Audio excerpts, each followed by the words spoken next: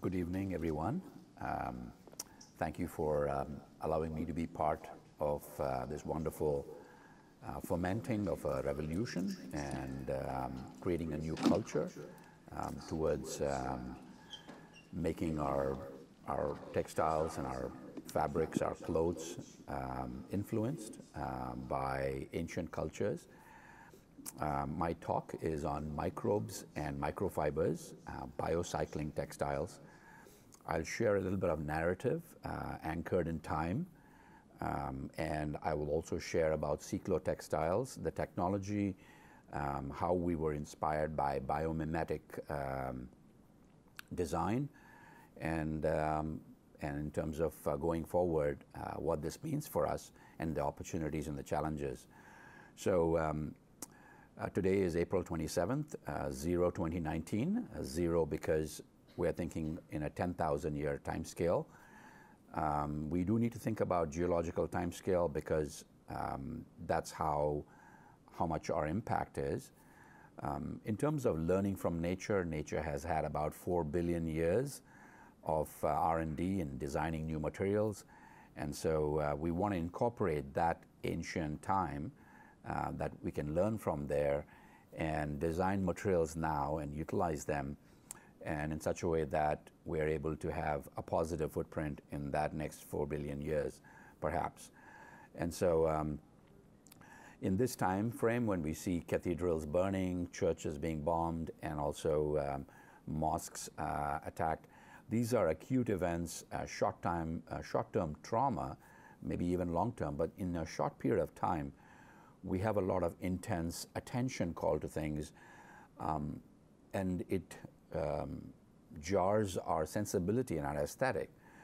And what I'm hoping that we can also do is look at things over the long term, things that take place over long time scales, but they should also jar our sensibility just like some of these acute events happen. In terms of how we have arrived here, it helps to go back in time to the time of the Iron Age, where things rusted. We didn't have materials that lasted for a while. And as we learned to dope carbon and other metals, chromium, manganese, we created steels and we created stainless steels. So something that had a short, finite time frame we were able to extend their lifetime over long periods of time and stretch their life and make them refractory to the environment. So in other words, they would not interact with the environment in a way that they degraded. And so when we created rayons and we looked at silks and cottons and wool and all these materials, when we had a chance to make them artificially, make them synthetically in the last 100 years, we created fantastic architectures, but in some ways, when it comes to them interacting, that durability and tenacity and wicking and water repellency, all those are fantastic properties. But when those materials interact with the environment, there is an excess overcapacity in terms of performance. And so you have now microfibers that go from our laundry machines to the wastewater treatment plants into the oceans. And so that is, and once they're in the ocean, they are now have become such a huge threat, and they are actually contributing to, they are being ingested by animals, and eventually that plastics are actually sequesters of chemicals, and so that is a big known problem. Also, the other problem of textiles just ending up in permanent incarceration in our modern pyramids of 20th century, which is landfills. There is a way to introduce, through biomimetic design, take these materials and functionality, this synthetic materials, introduce life, introduce cultures, microbial cultures, and their capacity to work with materials that they have finessed over 4 billion years to bring about changes in the properties of these synthetic materials once they meet the environment. So that's what cyclotechnology is about. We worked in developing and designing a biophilic polymeric formulation, biophilic, something that nature can digest, nature can absorb, nature can incorporate. And so the beauty of this cyclotextiles is that, and the technology is that during the use phase, these molecules are kind of analogous to the synthetic materials, so they align themselves.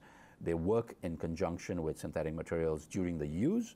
So what we expect and what we want in terms of technical performance, we don't have any compromise on that.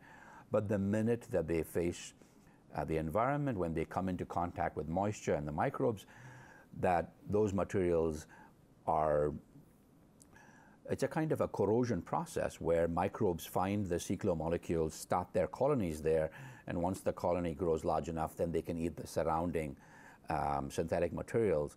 And so that corrosion kind of process is can be applied for in the microfibers in the ocean, where rather than the microfibers being refractory, they actually are sacrificial in the sense that these microbes can digest them, and that carbon inside in this particular microfibers can get incorporated into the cell wall and into the biomass of these microbes. It's very important to remember we still need to do our recycling, we still need to do our reusing and recovering as much. That's what we are trying to do, is recovering what we sometimes refer to as rot.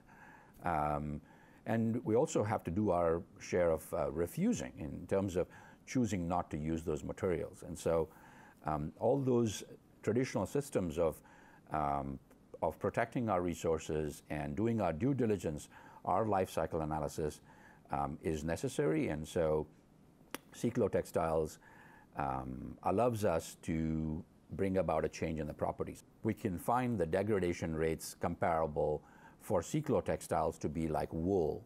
And so in the same time frame as wool. One thing that we have done is we've tested our material to make sure, using the Oikotex textile standard, to ensure that our raw materials, we disclose all our internal, the complex formulation, to ensure that there's nothing harmful in terms of the person who's using it as well as for the environment. And so we passed the Oikotex Eco Passport standard.